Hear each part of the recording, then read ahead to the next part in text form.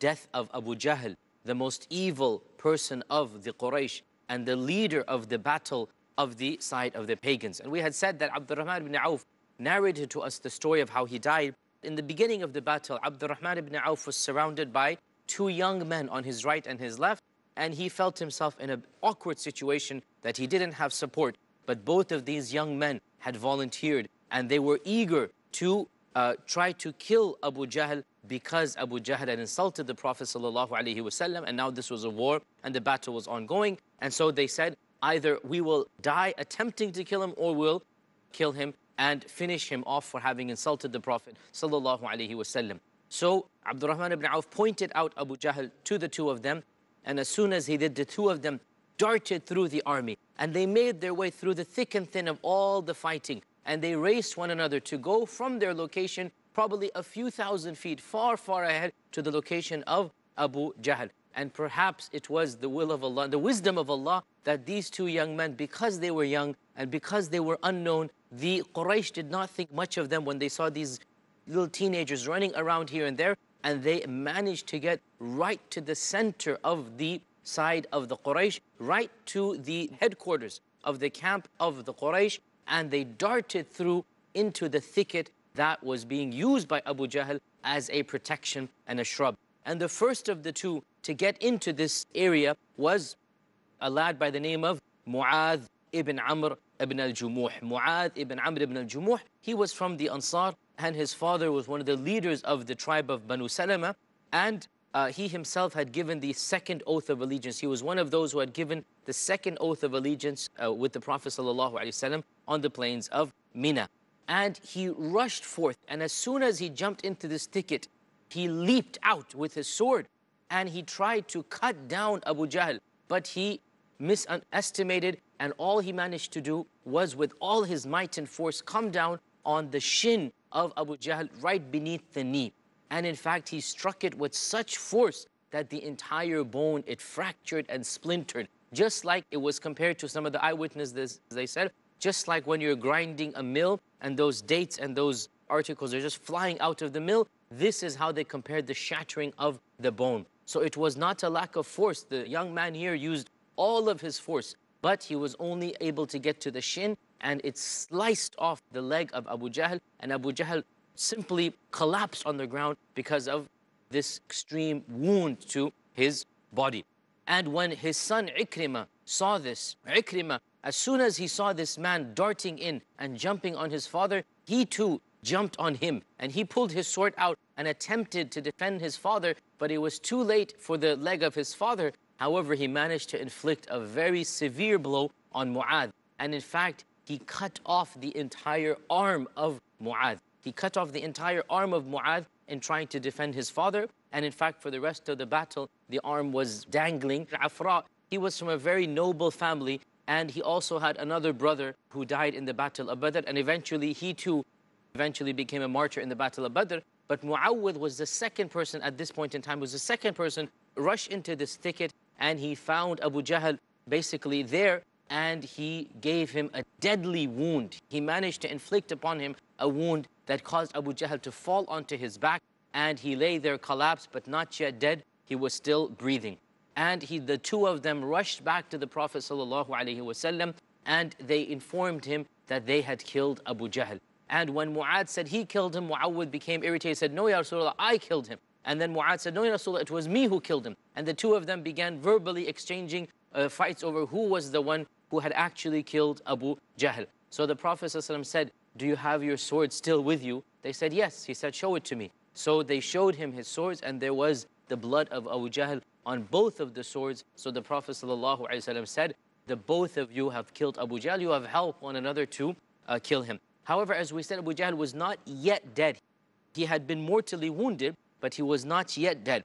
And at the end of the battlefield, the Prophet ﷺ asked, who will go and find out what happened to Abu Jahl? Find out where is his body. And so a number of companions rushed up. This is after the battle is over, and the dead are lying everywhere. So they're rushing through the battlefield trying to find where is the body of Abu Jahl. And the first person to find Abu Jahl was none other than Abdullah ibn Mas'ud. And Abdullah ibn Mas'ud, by the way, he was not of the Quraysh. He was a slave that the Quraysh had owned. And he was somebody who had been humiliated immensely at the hands of Abu Jahl and at the hands of the leaders of Quraysh. And Abdullah ibn Mas'ud had been a shepherd for some of the elite and noblemen, and when he embraced Islam, he had to face quite a lot of persecution, and some of it was indeed at the hands of Abu Jahl. So Allah subhanahu wa ta'ala willed that this slave or this ex-slave and this ex-shepherd would be the one who comes across Abu Jahl. And Abu Jahl was lying in a ditch at the very last throes of his life. He was still breathing and still conscious, but it is obvious that he's about to die.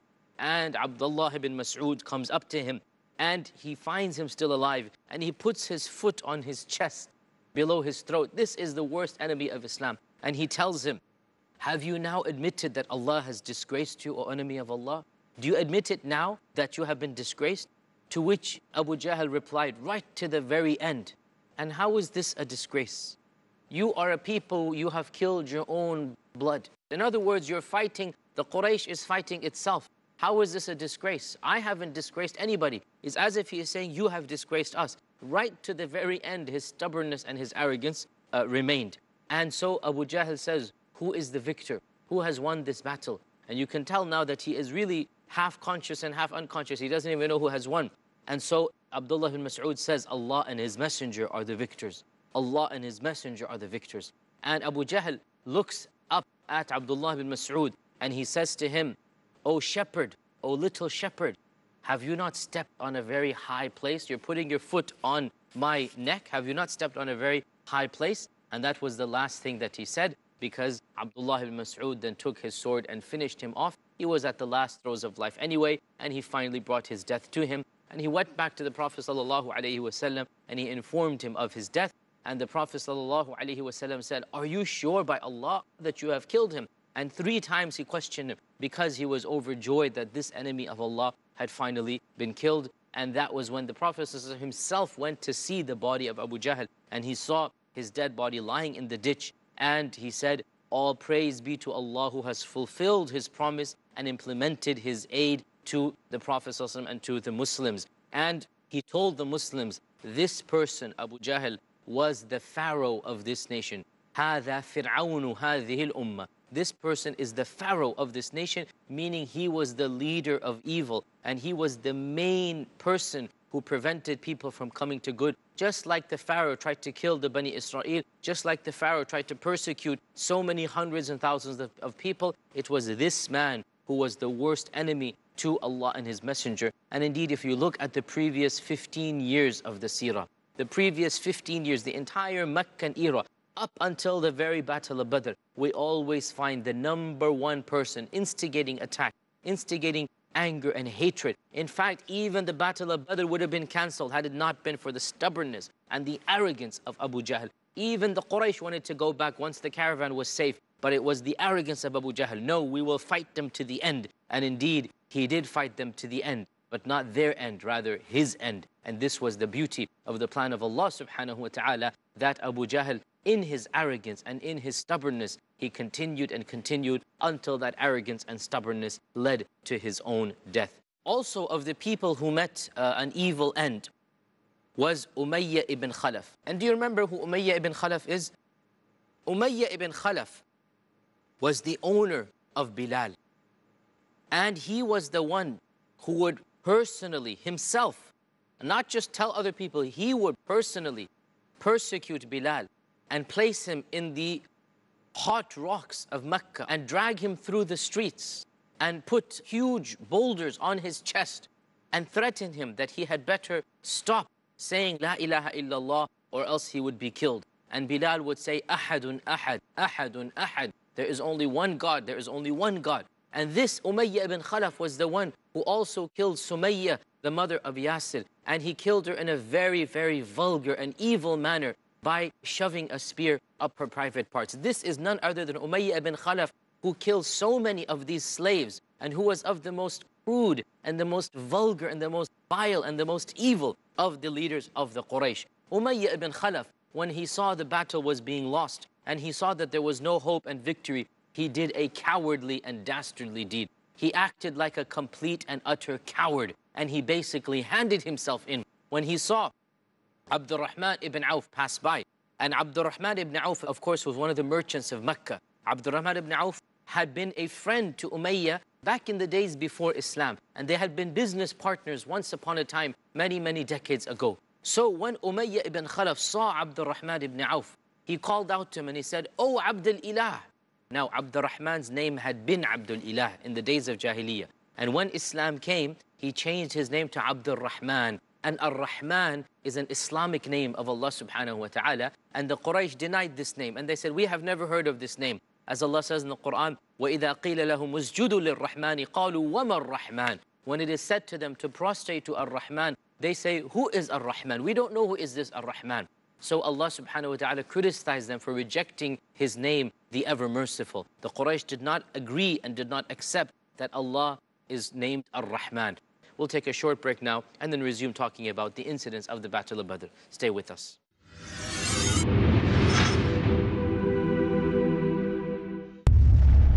Marriage or divorce? What's Islamic My ruling? husband wants to give divorce. Solution or problem? Joint family system. Heaven or hell? Big fat events have become the norm. You choose. Beauty, wealth, family status, virtue. Decide what you want. Decide your choice. Be sad or be happy. It's your choice. Join Dr. Zakir Naik in Better Half or Bitter Half every Saturday at 7 p.m. Saudi Arabia and 8 p.m. UAE on Peace TV. The ambassadors of peace from different parts of the world who dedicated their lives to convey the message of peace came together at the grand 10-day peace conference in Mumbai with one vision, with one mission. Hundreds of thousands of people witnessed them, heard them. Now it's an opportunity for those who miss the live action. I welcome all of you with Islamic greetings. Assalamu alaikum wa rahmatullahi wa barakatuh. Watch them again in Peace Mission, next on Peace TV.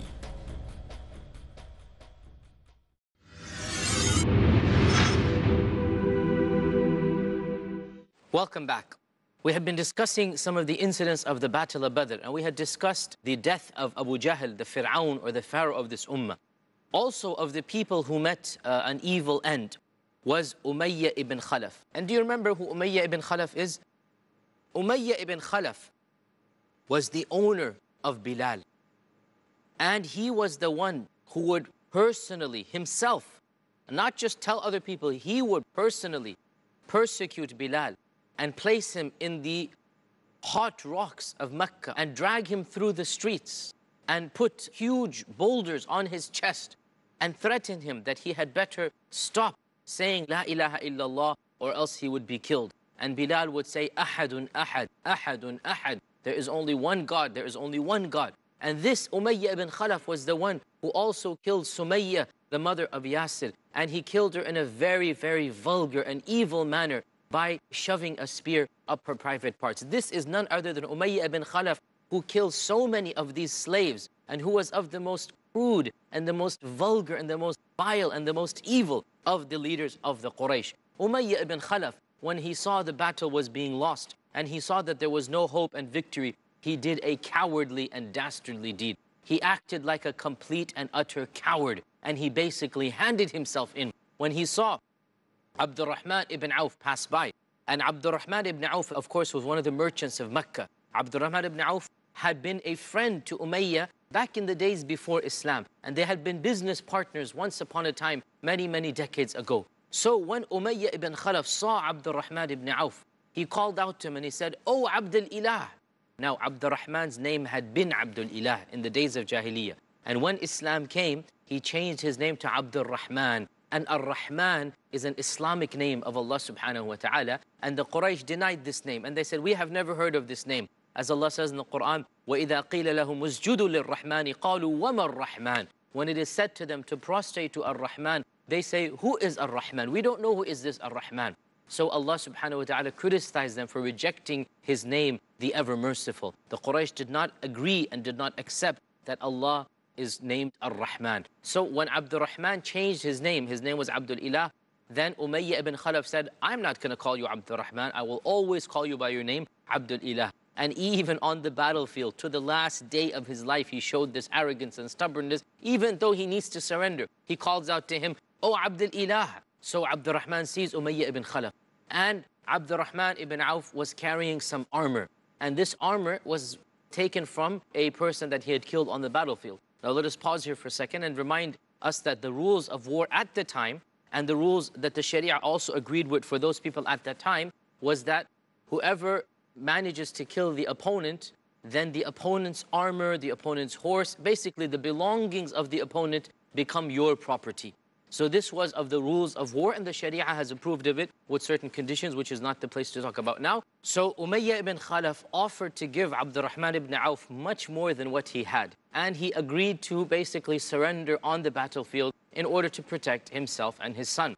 Now, had Abdurrahman ibn Auf made his way back to the camp of the Muslims, then for sure Umayyah ibn Khalaf and his son would have been complete prisoners of war, and they would have had different rules applied to them. But he was still on the battlefield, and he was making his way back. So we will literally call it a gray technical area. Are they prisoners of war yet or not? Have they fully surrendered, or is there still a chance that they will then kill Abdurrahman or do something of this nature? It is a gray area.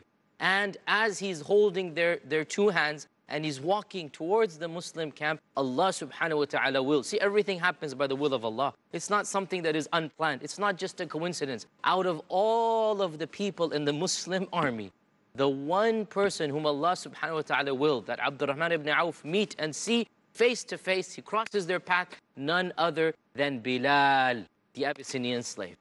Now, you put yourself in the place of Bilal. You put yourself in the place of Bilal. Here is this man who has tortured and persecuted you like no other human being can possibly imagine. He has tried to shred your skin to bits, and he has burnt you physically and dragged your body in the streets. And he has done so much other evil to you and to other Muslims. And he has killed with his own hands other Muslims. And Bilal was shocked to see Abdurrahman ibn Auf taking these two as prisoners of war. And he says, are you taking them? Are you taking them? Wallahi, I will not live if they live. These are the leaders of kufr, and they have harmed Islam more than anyone else. And that is absolutely true. What they have done to the Muslims, nobody else, not even Abu Jahl, did that type of vulgar torture that Umayyah ibn Khalaf did. And so Abdurrahman ibn Auf tried to calm him down. Now, it is true to say, and there's nothing wrong to say, Abdurrahman ibn Auf was interested in handing them over to the Muslim camp to take them prisoners of war and eventually to collect what was promised of him. And this was a completely permissible transaction. Bilal, on the other hand, would have none of it. He would have none of this. And he said, Wallahi, I will not live if they live. And he began to cry out to the people, O Muslims, O Ansar, O Muhajirun, do you not see Umayyah ibn Khalaf, the leader of kufr? Wallahi, I will not live if he's allowed to live. And he kept on calling out until the other people of the Muslim army came and surrounded Abdurrahman ibn Auf with his two prisoners of war, or they were not technically prisoners of war yet. And Abdurrahman tried to negotiate with Bilal, kept on calming him down. He had none of this, and wallahi, Bilal has every right to be as frustrated and as angry, because his anger was for the sake of Allah. His anger was a genuine and legitimate anger. It wasn't just a personal matter. It was a matter of the religion. This was a man who persecuted and killed other people in the name of religion, for the sake of religion. This was a man who had no morals whatsoever, and he didn't deserve, simply because he had some camels, he didn't deserve to continue life in this manner. And so eventually the Muslims took these two and they fought them and they killed them. And Umayyah ibn Khalaf ended a very, very miserable life. And this is indeed the wisdom of Allah subhanahu wa ta'ala, that even though technically he was a prisoner, but yet he wasn't yet a prisoner. It was a gray area. And Allah subhanahu wa ta'ala willed that Bilal meet him, the one person that would not ever have allowed. Many of the Ansar, perhaps some of the Muhajirun, would have overlooked Abdurrahman ibn Auf walking back to the army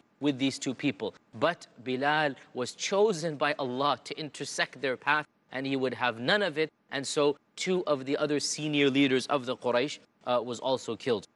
Another incident in the Battle of Badr, which is a very tragic and sad incident, was that of Abu Ubaidah Amir ibn al-Jarrah. Abu Ubaidah Amir ibn al-Jarrah. And Abu Ubaidah was one of the famous companions and of the people of the Quraysh. And his father Al-Jarrah, was fighting in the side of the Quraysh. And Abu Ubaidah, his son, was fighting in the side of the Muslims. And his father Al-Jarrah had been very, very angry at his son for embracing Islam. And he physically tried to force him back into Islam. And he had done much to harm his own son. And that was one of the reasons why Abu Ubaidah fled away from the persecution of his own father. In fact, his father was so angry and humiliated that his son had left the ways of their ancestors that Al-Jarrah began to target his son Abu Ubaidah. Every time he saw him, he would march towards him, trying to, can you believe this, kill his own son because he had embraced Islam.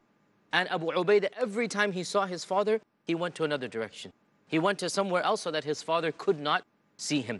He did not want his father to come to him and fight him. He didn't want to fight his own father. So Abu Ubaidah avoided him a number of times in the battle, until an occasion arose when Abu Ubaidah, just lo and behold, right in front of him was his father charging and attacking with his sword, and he was about to strike down his own son. He was about to kill Abu Ubaidah. Abu Ubaidah had no choice but to defend himself, and in that defense, he struck his own father a blow, and it led eventually to his death. And this was, of course, completely in self-defense, and Abu Ubaidah felt extremely lost and grieved at that. And some of the people began to speak and say, how could he have killed his own father? How is it possible that he killed his own father? And so Allah subhanahu wa ta'ala revealed in the Quran, لا تجد قوما يؤمنون بالله واليوم الآخر يوادون من حاد الله ورسوله ولو كانوا آباءهم أو أبناهم أو إخوانهم أو عشيرتهم. Allah says, it's not possible that you find a group of people who believe in Allah and His Messenger and the last day,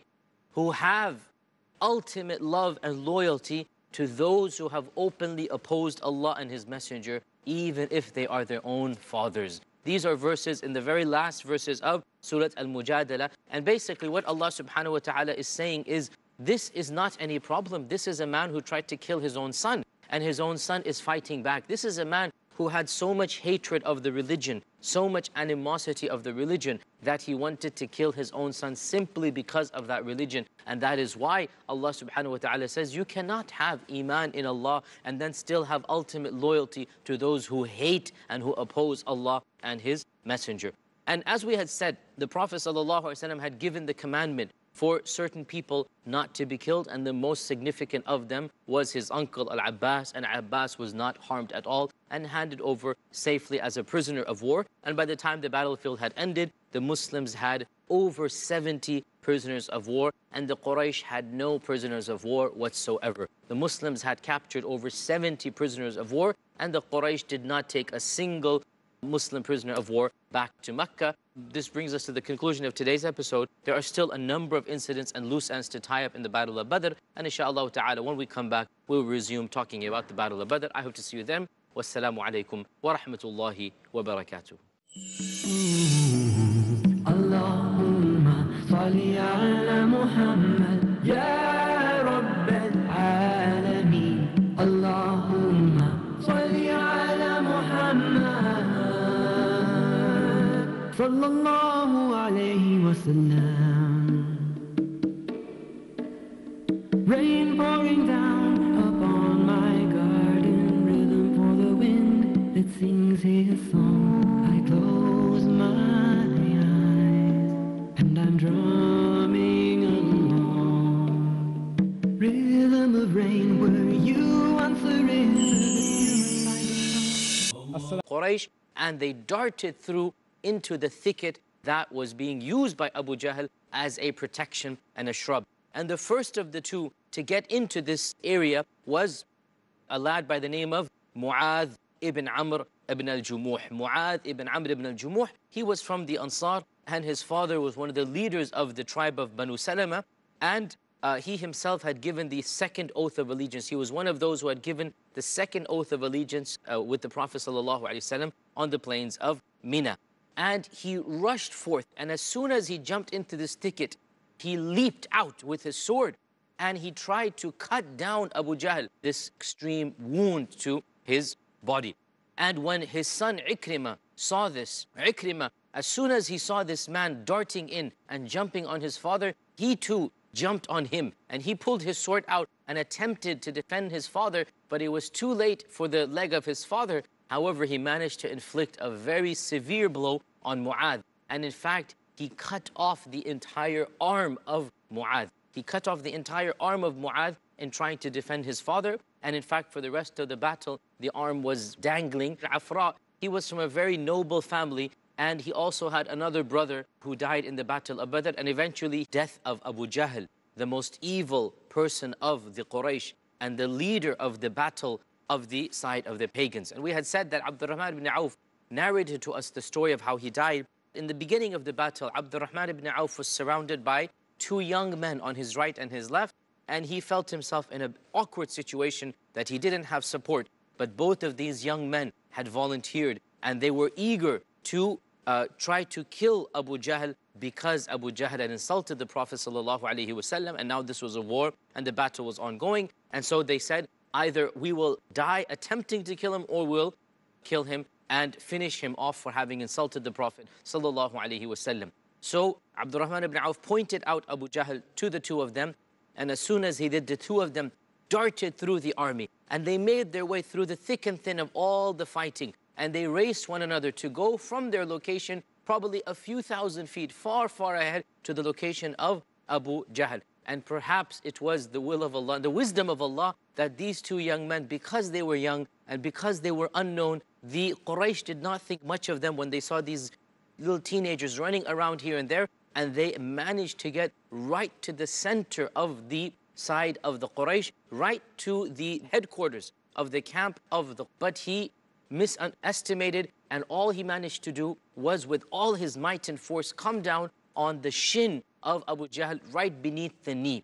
And in fact, he struck it with such force that the entire bone, it fractured and splintered, just like it was compared to some of the eyewitnesses. They said, just like when you're grinding a mill and those dates and those articles are just flying out of the mill, this is how they compared the shattering of the bone. So it was not a lack of force. The young man here used all of his force, but he was only able to get to the shin, and it sliced off the leg of Abu Jahl, and Abu Jahl simply collapsed on the ground because of